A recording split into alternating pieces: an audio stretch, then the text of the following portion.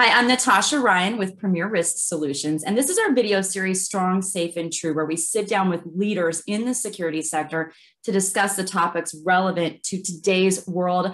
I am ecstatic because today we're having a hopefully brilliant conversation about the kindness games, and we're talking about gratitude in, quite frankly, a sector that sees some gnarly stuff. And I just think it's so wonderful to be able to push a positive message, certainly among people that otherwise may not want to talk about these touchy, sweet feelings. So I'm very happy to have everyone here with me. Kehkashan, Lee, Kelsey, and Tim, thank you so much. My conversation did begin with my lovely friend from Austin. So we're going to start with you. And I just kind of want to tell, just give us a brief description of what the kindness games are, because some people are probably like, kindness games, security, what? So kind of sum it up for us, if you wouldn't mind. Absolutely. And what's really funny is the two humans that actually started the kindness games are Tim and Lee, because they were trying to create a ferocious game of just being kind to each other and kind to the world, but in a way that just one-ups the other, because they're like that, they're competitive. But I'll tell my story because I got brought into the kindness games because I ended up being Tim's very first shout out, because he and I had a conversation the week of, where I think I was just really frustrated with everything that was going on in the world. With, we had the protests going on in the middle of a pandemic. And I think Tim and I came to a realization that he and I had very different ideological opinions, yet we still were like good friends. And so Tim asked me this question of like, hey, like, knowing that we're so different, can we still be friends? Because our society has told us that if we think differently, we can't be together anymore. We can't be friends. We can't be in the same group. And so it was just so shocking to me that someone who I've respected for this long, who has been a mentor to me, is asking me this question. And so we got into this long conversation. Long story short, he gave me a shout out, which again, thank you, Tim. And I eventually went on my own journey of spreading kindness through 30 posts. I think everyone has taken their own journey. Some people do it full 30 days straight. I took a bit of a different approach. Over 30 posts over, I think, 3 months, just because I used to have a lot of anxiety being on camera, if you could tell. But the entire process of the kindness games really just showed me that spreading gratitude is more than just, empty kind words, right? It's like, oh, hey, thank you so much for X, Y, Z. It's truly about reflecting on your community and on your past, and how your entire tribe literally has so much impact on you. And I could talk about this all day long, but I'll stop there. But the kindness game is truly just a Hunger Game-esque game to just spread as much kindness as you possibly can. So I'll stop there and hand it back to you, Natasha. Okay, I'm going to go to Tim. Tim, I want you to explain what a shout out is and how the 30 posts, 30 days, how it all works. Well, usually my shout outs begin with the kindness games overtime, because I've done way more than 30 posts. So once you've done your initial 30 and you become the kindness games alumni, you have the option of going into overtime and continuing. And actually, as of this morning, I'm at 140 posts for the kindness games, which is slightly insane. I might be obsessed. I think it's a good thing to be obsessed with. But as we were going through this pandemic in September of 2020, as we saw police and citizens fighting and all these protests, it started to feel like a Hunger Games to me. We were just trying to find whoever was supposed to be our enemies and like track them down and try to do damage. And I myself was kind of in a darker place last year. And I said, why don't we find people who are hurting, people who need to be recognized, and lift them up for everybody to see because of the amazing person they are? Even though none of us are perfect, there's beauty in the brokenness. And so a shout out is literally a video on LinkedIn that is 25 seconds to 10 minutes. 10 minutes or less. And it's talking about somebody who has made an impact in your life and what they've done for you so that everybody else can appreciate who they are. I love this. So it's an actual video. It's not just a post with words. So videos are our preferred method. It's the most engaging. However, we have alumni who have done nothing but word posts, and some of them have been amazing. I don't really write that great. It takes me too long to think about how to make it make sense. So I just talk. It's kind of my thing. But some people write very well. So you can do text posts as well. So when I listened to Kehkashan talk, she said you asked her, look, here we go. We're from two different political spectrums. How was that hard for you to embark on a conversation like that? Or has it become kind of second nature in this climate?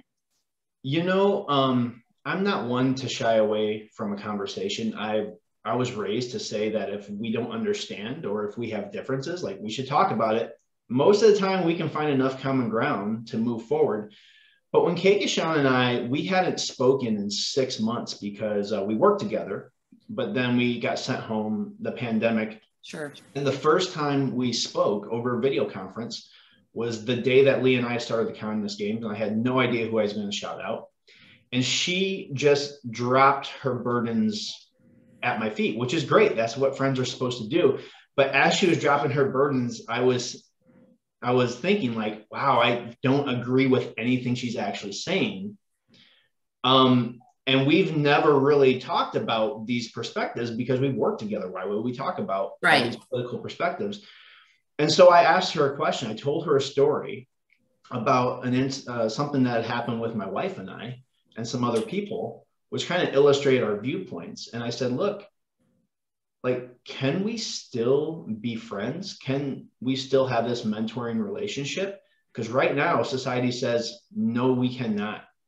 One of you has to be evil and the other has to be virtuous. And evil and virtuous people can't get along. And I reject that. I don't think that your opinion on a political topic indicates your character at all. Well, I'm going to go to Lee now because I want to hear how this has been received in the security world. I mean, this isn't typically, you know, when I see posts, it's more about terrorism and shootings and protection and riots. So when your feed comes across a traditionally, you know, feed like that, and it's be kind and positive, I mean, what kind of feedback did you get from your peers? Yeah, thanks, Natasha. Well, contrary to belief, actually, I would say that the Kindness Games has been welcomed with open arms, you know, with all of our industry and community. As you well know, previously the industry was known as, you know, very type A, law enforcement, military personalities. That being said, we're a very diverse and inclusive community now, and we encourage everybody to have a voice. So the exciting thing about the Kindness Games was really that empowering everybody to have that voice, to give them a platform, irrelevant whether they were 18 or 80, male or female. And that's a really cool thing.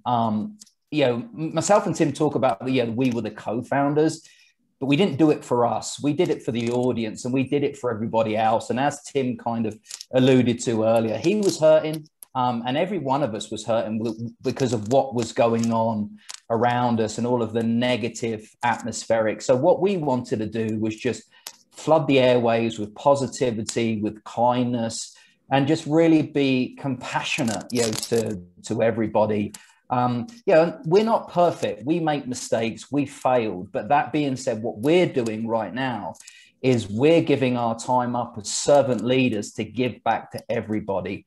And we genuinely do care. With us, it's not just about words. You know, we lead by example. We set those high standards, you know, and we encourage and we also challenge. We will call you out. We're not scared to, you know, to call you out, you know, and say, hey, come on, you know, let's change that narrative a little bit. Let's, you know, really encourage your close community, the bigger environment.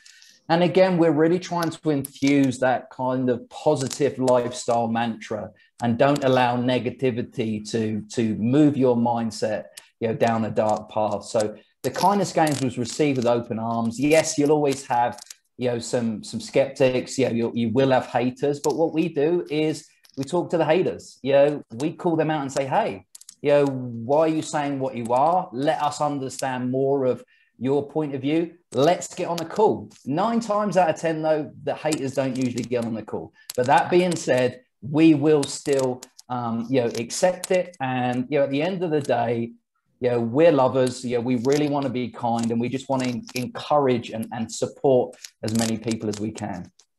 And that's such a good point, Lee, because as we all know, the prolific philosopher Taylor Swift says, haters are going to hate. Shake it off. As we shake it off, Kelsey, tell me what this has done for your soul. Yeah. Well, this is a perfect question for me because I am totally the mushy one of the group. No shame. But I think, honestly, I really echo pretty much everything that everybody said, because the kindness games really, for me, it was joining because Tim shouted me out as well, and because I met these lovely people through Getting Security Done, a group that we're all involved in. So I think for me, it's given me a lot of positive energy for sure. I think it really has brightened and warmed my soul, if we're talking legit feelings, because I think it's so valuable and really important to give back to those people who have helped you, because we can't do it alone.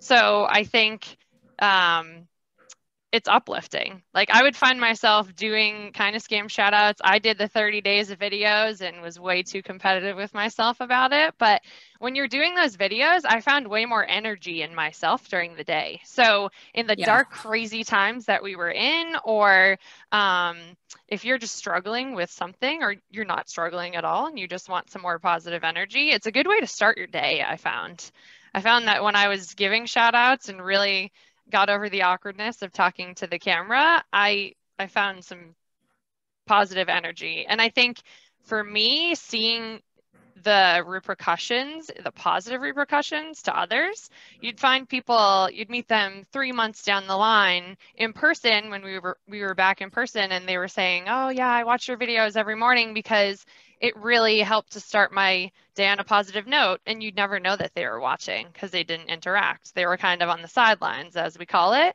but you're changing lives, whether you know it or not. So I think that has been the coolest part, and the warming of my soul, because I think it's incredible the mark that you're actually making. And one act of kindness, or one shout out, or one person leading with kindness really can change the world. It sounds like a big lofty goal, but it's one person at a time that we make a difference. So true. Okay. So Tim, tell me how, if someone wants to get involved in the kindness games, can they, or do they have to wait to be given a shout out? No, they do not have to wait. And this is not the Ice Bucket Challenge. We're not nominating people. If you get called out, there's no impetus for you to have to join. We're just recognizing you. But if you want to start, reach out to any of us on LinkedIn. The Kindness Games has a page on LinkedIn. In the next couple of weeks, we will have a website, thekindnessgames.com. And we will talk to you. We will let you know what's going on. You can see the different videos, and probably one of us will jump on a Zoom and do a joint kindness with you to get started off. It's that easy. It's 30 posts. We like to say 30 posts in 30 days, but not all of us did it in 30 days. And you are free to do it twice a week, once a week. Just doing those 30 posts really helps reinforce gratitude as a lifestyle within yourself. And it really impacts your community. To what Kelsey was saying, I do work calls all over the globe. I talk with people in all different countries, and there are people that haven't liked, haven't shared, haven't commented, and I jump on a call with them and they're like, the kindness games. I'm like, what? And they're like, yeah, man, we watch you all the time. It's hilarious. It's great. Why do you watch? Because it is such a fun thing to do, and it makes us feel better. And guess what? This will probably help you with your gratitude and your outlook on life, but you will have an impact, a positive impact on others. And it'll make you better at your video conferencing game, because I have never spoken to no one as good as I do right now. I love the comedic flavor that you all bring to the table. It's much appreciated in today's world. So Tim, also, you guys wanted, or Lee, you wanted to talk about, I think you're going to be on a panel soon. Yeah, let me hit that off. So I'm going to be in a panel in Orlando for GSX. It is going to be focused around physical security, actually talking about commercial real estate technology.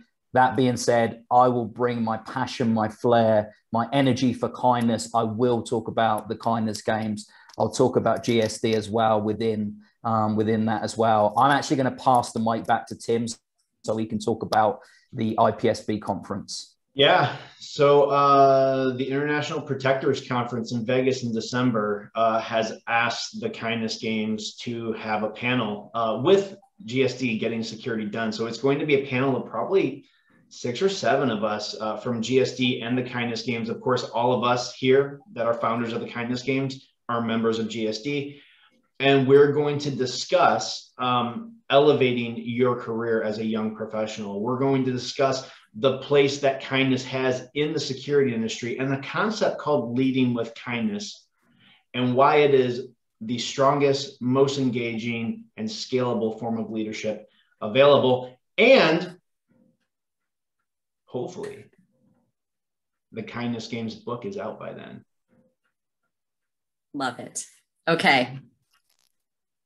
All right. Thank you all for joining me. I really appreciate it. And of course, if you have any questions, get in touch with any of the lovely people on this screen or Natasha at premierrisksolutions.com. Be sure to come back weekly for more videos just like this one. Thanks to all of you. Everyone have a wonderful day. And I am going to partake in the Kindness Games. Just saying.